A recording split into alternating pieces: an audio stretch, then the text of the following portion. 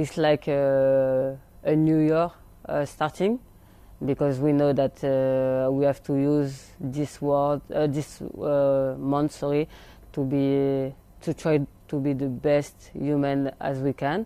So it's like it's the beginning of something, and at the end of the Ramadan, the best thing is to try to keep some knowledge, some behavior, so a lot of things, and try to keep this for the next Ramadan coming.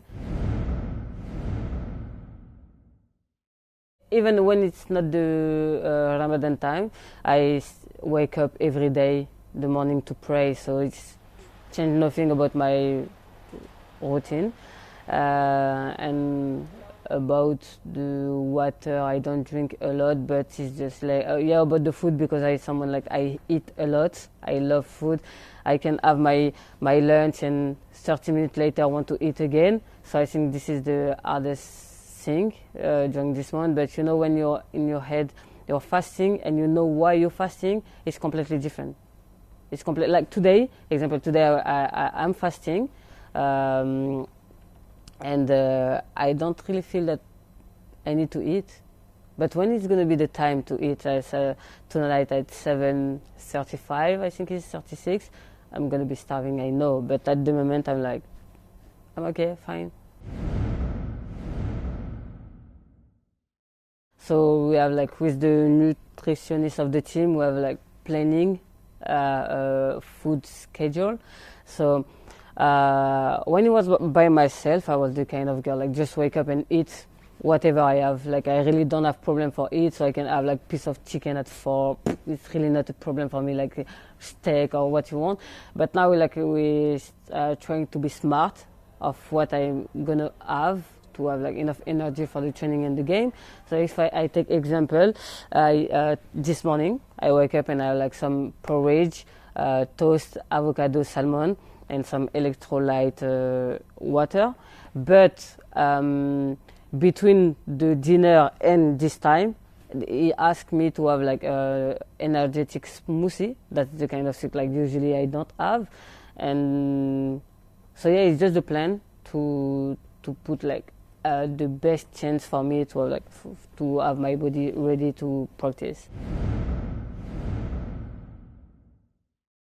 It's not me going and talk about this with them. It's them coming all the time and asking questions or try to ask if they can help, etc. And I'm always no, I don't need.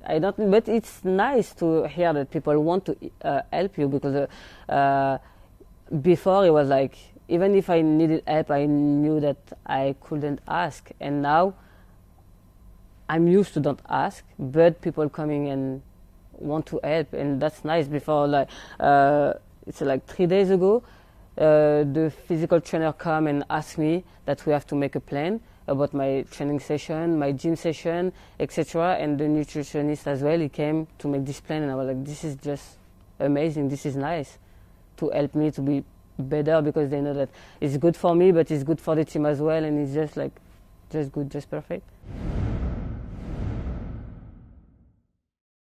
Football is football, but the human is bigger. That people even if it's the opponent will be happy to just stop the game and let us drink and eat something, just even little. And I think this is, I can't even describe, but it do something inside, because everyone is with you, everyone is supporting you.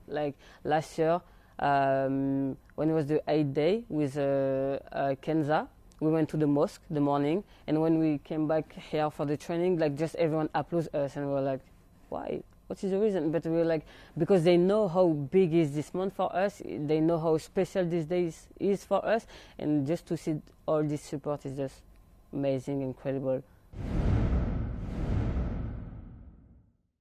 The thing I like is just to see everyone together, and the thing we do that we have everyone wearing the same clothes.